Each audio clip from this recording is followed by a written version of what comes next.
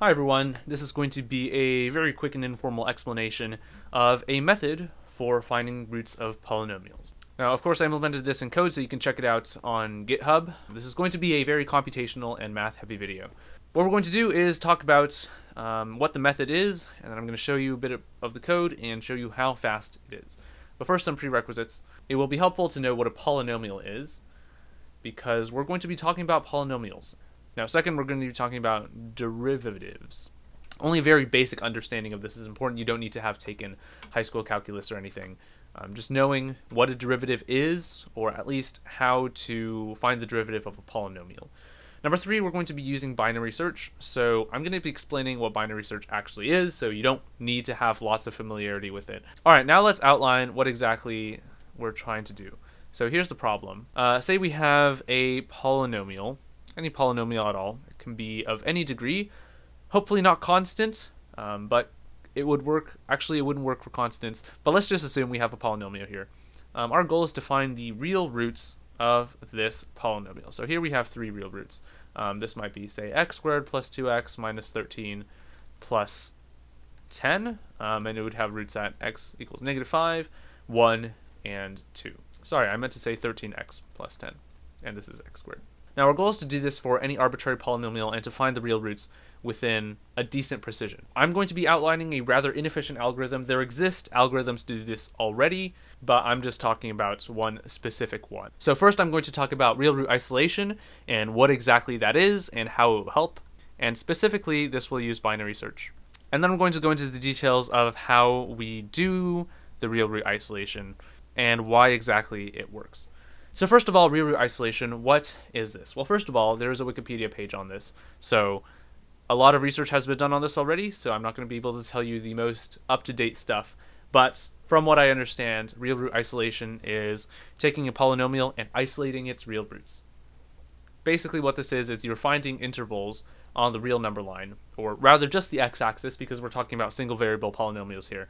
You're going to be finding intervals on the x-axis that each contain exactly one real root, and no more, no less. Now, the goal of real root isolation is, of course, to find the real roots, and I'm sure the Wikipedia page outlines a bunch of ways to find the roots once you have these intervals, but I haven't read through it, so I'm just going to link to this down below.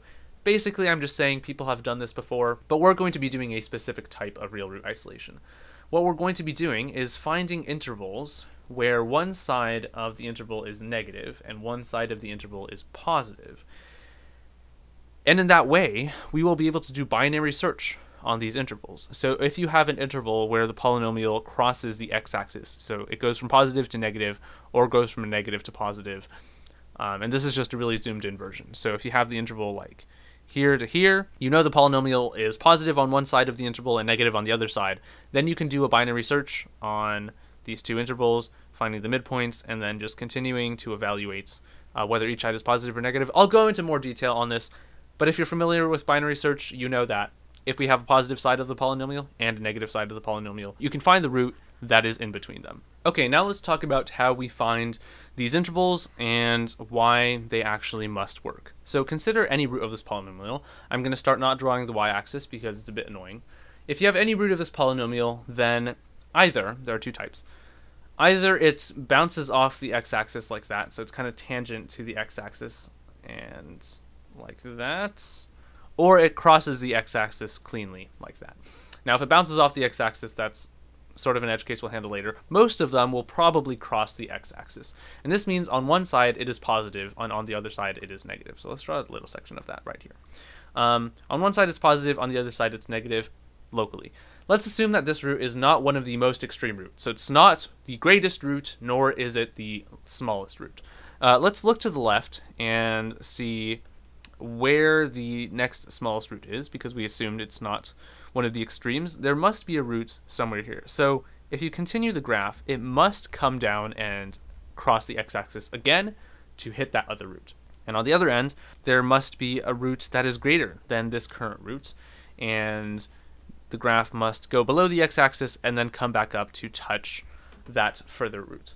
Now the great thing about this is, since the graph on the left is going up and then coming back down, it must obtain a maximum point, and on the right, since it's going down and coming back up, it must contain a minimum point. Intuitively, you know this is true. Every root, if it's not the largest or the smallest, is going to have a minimum and a maximum on either side of it. But I'm not going to go into too rigorous a proof of this because I think that's going to be too difficult and too time-consuming for a single YouTube video. Now consider what happens when we have something bouncing off the x-axis and its tangent. Well, then it's probably going to be, well, most definitely going to be a local minimum or maximum itself. So we will consider the root itself as one of the intervals inevitably. So that's sort of an edge case. It doesn't matter too much, but our algorithm will handle it just fine. And now let's consider what happens when we do have one of the extreme roots. So let's say we have the root here. It does cross the x-axis, but on this side, there's no root to come back up to. It just keeps going down to infinity. And there might be some weird stuff that happens in between. We don't care too much about that. We know on the right that it must have a local minimum or maximum to go to. In this case, we're assuming it goes from negative to positive as x increases. So let's just say it has a local maximum on the right. On the left, we need a definition for this interval, right? We can't just say negative infinity is our lower bound because then we can't do binary search. So what we're going to do is we're going to start at its rightmost local maximum, and then we're going to look at the left, -2, or -1, and then we're going to look to the left -2, and then we're going to look to the left -4, and then -8, and then we're just going to keep going like that, doubling how far we're looking to the left each time. Eventually we will hit a value of x that is negative when plugged into the polynomial, and we can just use that as our endpoint. The reason we're going exponentially is because it's faster than going incrementally by like a constant value. We'll probably hit a value of x that obtains an opposite sign when plugged into the polynomial pretty fast, because exponential functions grow really fast. You might think of this like we might have a local maximum here, and then it just really slowly goes down and hits the x-axis. This is totally possible for a polynomial. We would start at this point. We might look to the left 1, and then 2, and then 8, and then 16, and then 32, and then 64, and then we will have hit a value of x that is negative. So basically, this is our approximation for negative infinity. We'll be able to construct an interval just fine, even if the root is the lowest or highest, and there's no minimum or maximum to both sides. Here's another extreme case. If you just have a polynomial that looks like this happens usually for odd degree polynomials. In this case, what we would do is we would just start at 0, wherever 0 is, and then we'd look at -1, -2, whatever, etc., and look at 1, 2, etc., 4, 8, and get an interval that way. So one side is negative, the other side is positive. So this algorithm works just fine, even if we have a polynomial that doesn't have any local minimum or maximums. Okay, so you might be thinking, okay, this is all great, but what if we have some local minima and maximum that don't cross the x-axis between them? In that case, we just wouldn't consider them at all. So let's say we've determined an interval is here and here, an interval is here and here, here and here, here and here, and here, and somewhere over there. Because those are the local minima and maxima. In this interval specifically, this interval doesn't contain any roots because both of the endpoints have the same sign. So in general, whenever we end up with a minimum and a maximum that have the same sign, they're not going to have a root between them. So that's the explanation for why real root isolation will work in our case. The question is, how do we actually identify the minimum and maximum of a polynomial? This is where the inefficiency of the algorithm comes in. So let's say we have a polynomial f of x. We're going to take its derivative. Now, hopefully you know how to take derivatives of polynomials. It's just using the power rule. You bring down the exponent and then minus it by 1. But the derivative of our polynomial is going to maybe look something like this. It's going to be positive, positive, positive, hitting 0, negative, negative, negative, and then positive, positive, positive, and then negative, and then positive, and then negative, and then positive. Basically, the points where it intersects 0 are going to be our local minima and maxima, because the derivative is defined as the sort of slope of a function. We're dealing with one variable calculus for now. And the points where the slope is equal to 0 is exactly where the minima and maximum are. So when the derivative is equal to 0, we know we have a minimum or maximum. Now, how do we actually find the roots? We use recursion. So we use the same recursive function, the same algorithm that we're using to find the roots of the current polynomial to find the roots of the derivative. And you might say, hey, that's circular reasoning. We're using the same algorithm to do the algorithm, but it's actually not. It's recursion because the degree of the derivative decreases by 1 every time we run the algorithm. So we're all good. Eventually, we will hit the base case of finding the roots of a linear polynomial, and this is all very easy because if we have it in the form f of x is ax plus b, then we know the root is going to be negative b over a. Okay, once we have our intervals of this polynomial, and we know that every interval has a negative and a positive sign, or vice versa, this polynomial crosses the x-axis at some point in between. Now we can actually determine where the root lies inside this interval. If you're familiar with binary search, you know what this is already, and you got it when I talked about this briefly at the start of the video. But basically, we're going to be keeping track of 2 pointers, low and high. They will always have differing signs when evaluated with the polynomial. Low is going to be always negative and high is going to be always positive, in this case, or vice versa, but we're just going to stick with this example without loss of generality. The algorithm goes like this. We're going to look at the midpoint between low and high. So we're going to look at this x value. If it is positive, then we are going to set high equal to the midpoint to keep that negative positive difference between the two ends of the interval. But if it's negative, and in this case it is, then we're going to set low to that value. So now low is going to equal mid. This maintains the negative positive difference in signs between the two ends of the interval. Now mid is going to be still the average of low and high, and let's say it's like over here. It's still negative, so we're going to again update low to be equal to mid. Now we take the mid again, but this time it's positive when evaluated with the polynomial. So we're going to take the high value and set that to mid.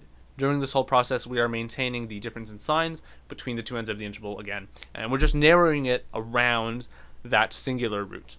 The reason we can do this is because the function is monotonically increasing between the original ends of the interval. And the reason for this is probably, well, it's pretty intuitive because we identified all the local minima and maxima, so there's absolutely no way for this function to have any confusing properties in between. It's going to be increasing. Or decreasing if it goes from positive to negative. Great, so we can do binary search on all our intervals if an interval does contain a root. Again, if an interval starts out as both positive on both ends or both negative on both ends, then we're not going to consider it. And that's basically it. As a summary of our algorithm, we're going to take any polynomial at all.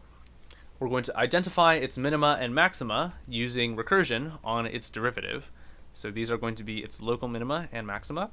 For the extremes, so for positive infinity and negative infinity, we're just going to approximate the value of infinity and look to the left until we get a value that is the opposite sign of the next closest minima or maxima. And in this way, we will have constructed a bunch of intervals that each contain a minima and a maxima, or a maxima and a minima. Inside every interval, they will have roots that we can find with binary searching, and if both signs of either end of the interval are equal, then we don't consider that interval at all. In that way, we will have identified all the real roots of the polynomial, no matter where they are. So, with that bit done, let's take a look at the code. I'm not going to go into too much detail on this because there's definitely not enough time in this video, but I might do a walkthrough in a future video, so let me know in the comments if you would like that. Basically, this file contains all the relevant code. It contains some utility functions like determining the sign of a number, finding the derivative of a polynomial. We're going to use lists to represent polynomials, where each element of the list is the coefficient of the corresponding term. Now here's where the actual bulk of the program is. It's in finding the roots. We're going to be finding the derivative and recursively finding the roots of the derivative. We're going to be identifying all these intervals and then looking at the signs, doing binary search, all that good stuff. And then I wrote some tests because that's what all good programs should do, right? So here's a test for the program.